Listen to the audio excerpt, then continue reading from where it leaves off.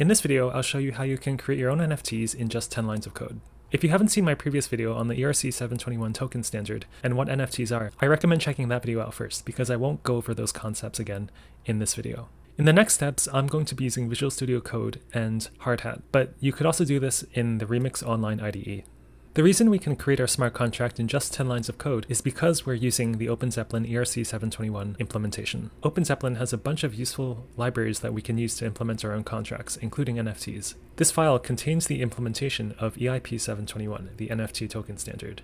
You can see the contract already includes variables like the name and the symbol for NFTs. This file includes data structures such as mappings to keep track of who owns what tokens and which owners have given approval for which tokens. By simply having our NFT contract inherit from the OpenZeppelin implementation, we get to reuse all of that functionality for free without having to rewrite it ourselves. In the first 2 lines of the contract, I'm using the counters library, which is also from OpenZeppelin. The counters library provides a counter that can be incremented or decremented. Each time that I generate a new token, I'm going to increment the counter. That way the token IDs will be generated in increasing order, for example 1, 2, 3, 4, 5, 6. In the constructor, I'm simply saying that the name of the contract is simple NFTs and the symbol is simple NFT. The mint NFT function is how we're going to create the NFTs. This function is public, which means that anyone will be able to call this method and create NFTs. This method will take as input the address of the recipient that will be receiving the newly minted NFT.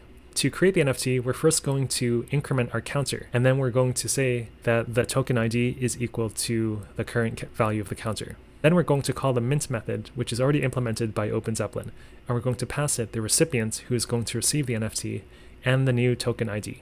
And then we're going to return that token ID. So let's deploy this contract and test it out. After running the commands to compile the smart contract and deploy it onto the Rinkeby testnet, I'm now also going to run a HardHat command to verify the contract on Etherscan so that we can interact with the UI on Etherscan. So now our NFT smart contract is deployed on Etherscan.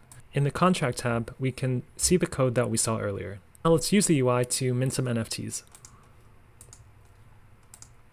Now that I'm connected to Web3, I can mint an NFT to myself, so I'll pass in my own address.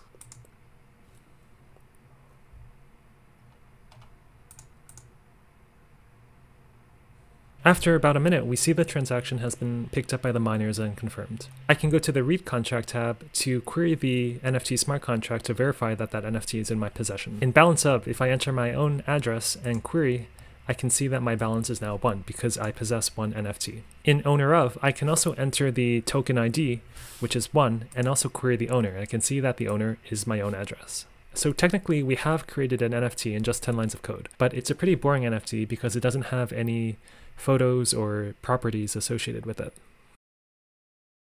We can fix this by adding some metadata to our NFTs. For this next step, I'm going to use the URI storage interface. The URI storage interface allows me to add a token URI for each token ID, and that token URI will be stored directly on the blockchain. Now I need to pass in the URI when I'm creating the NFT. Therefore, I'm going to add a new argument to my mint NFT method that will take in a string which represents the token URI.